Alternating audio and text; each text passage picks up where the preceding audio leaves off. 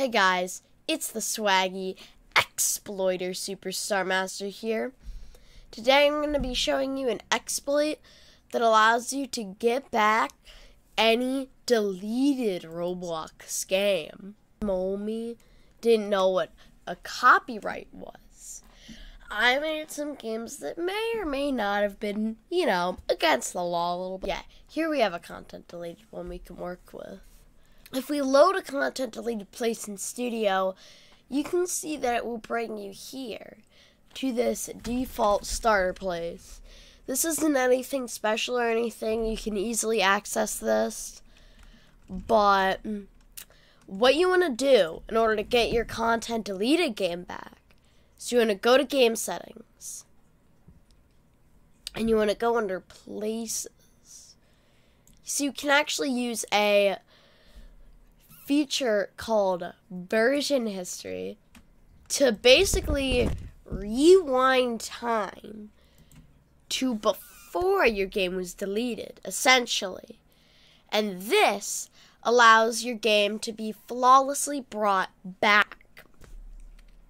Now, this is really great if your game gets falsely deleted. Here at Kirby Superstar Master Studios, my made-up company, we do not condone making games that violate Roblox terms of service.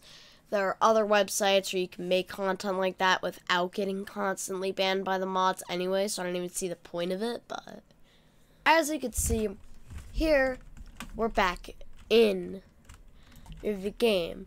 Now, this game was based on a Kirby game cover meme. I made this game like a recreation of this game. Kirby gets a speeding ticket. So what I did was I had something where you could there was a tree down here with DDD hiding.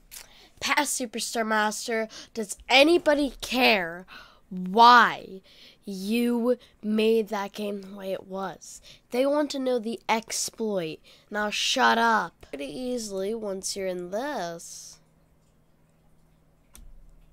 you can see once it'll pull up to somewhere like this, and you could save it. Getting your content deleted game like that, right?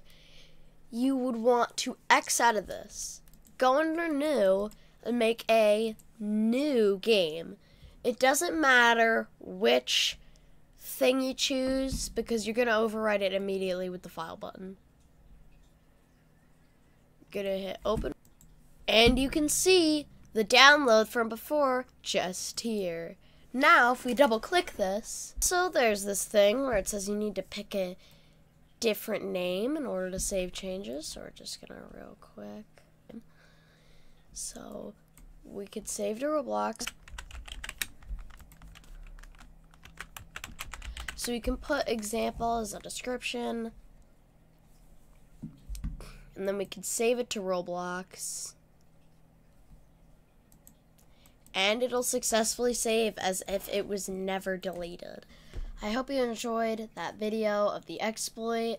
So I hope this helped you with your false deletions. I know going through moderation and administration or whatever for Roblox can be really annoying, so for false bans, so this method can very much make that a lot easier.